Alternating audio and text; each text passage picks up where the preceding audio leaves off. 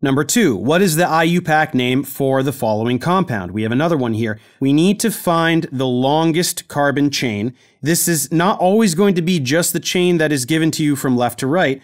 We need to make sure we get the longest one possible, and so this one snakes up over here. That is going to be the longest carbon chain. Now we have to number left to right or right to left, and we want the first substituent occurring soonest.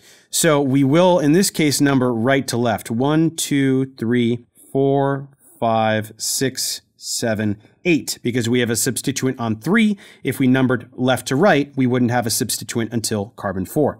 Then we see what substituents we have. We have a methyl here, we have a methyl here, and we have an ethyl there. If we want to number these alphabetically, we will do the ethyl first, so we need 5 ethyl. Then we would name the methyls at the same time because they're the same substituent, so we can have 3, 4 dimethyl. And then once again, remember the prefix di does not make it D for dimethyl. It is still M for methyl, so it's still ethyl before methyl. And then we've named all the substituents, and we have 8 carbons there, so that is going to be an octane, which means we have a 5-ethyl 3,4 dimethyl octane.